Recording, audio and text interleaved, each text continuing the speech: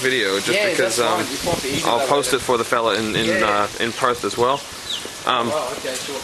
This is and also there's another fellow who's currently living with me that he's going to move in as well. This is the backyard area. You know, it's concrete. No, it's okay. It's just concrete. That's a back street there, so it's, you know, not a main road or anything. I suppose clothesline important.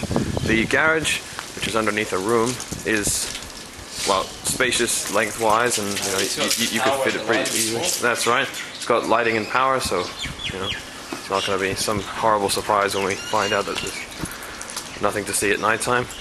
Alright, I suppose this is the little laundry. It's external, but not that external. I'm sure we can deal with it.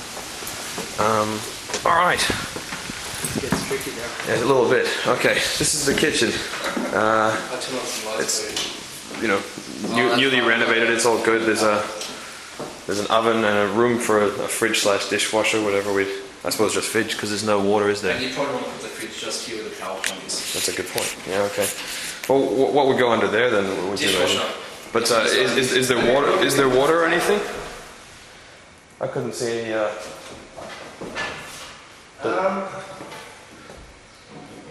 Let me speak from Aaron and see what they've done. Okay. Well, just ask them and get back to me on that. This is sort of a second living area kind of thing. Here's one of the bathrooms.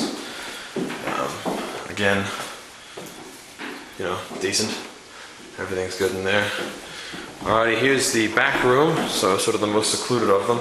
It's reasonably spacious, not huge, but you know, nice enough. Aircon. There you go.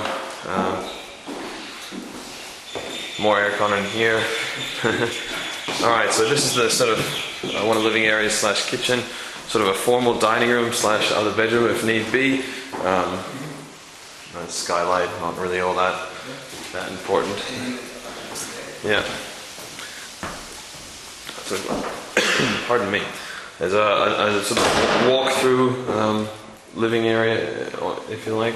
Or maybe a study or something. The doors have given you some potential to open up certain doors. Yeah, that's right. So different rooms can be secluded as you wish. So bathroom / shower there. And these are the larger ones. And then the larger ones, all with ducted aircon. There's sort of a front room. You guys around and call that.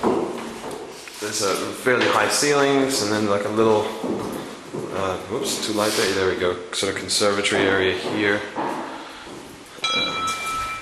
And I just got a text. I'm wondering, the soundproof windows for the airplanes. Yeah, that's right. So that's all been implemented. Oh, good.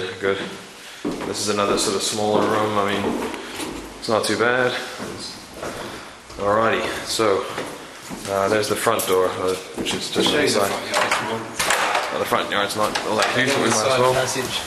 Yeah, the side passage leads around the back, so whatever, it works. Front yard. It's you know, well, it doesn't look that great. It's actually quite big and fairly versatile, so we could get things done quite easily. $7.50 a week, and 11 Middleton Street. Actually, I might as well show you the street it's on. Down that way is, well, I guess apparently Petersham's off that way, and more stations off that way a bit. Plus, there's buses on the main road, and that's about it. Just got it.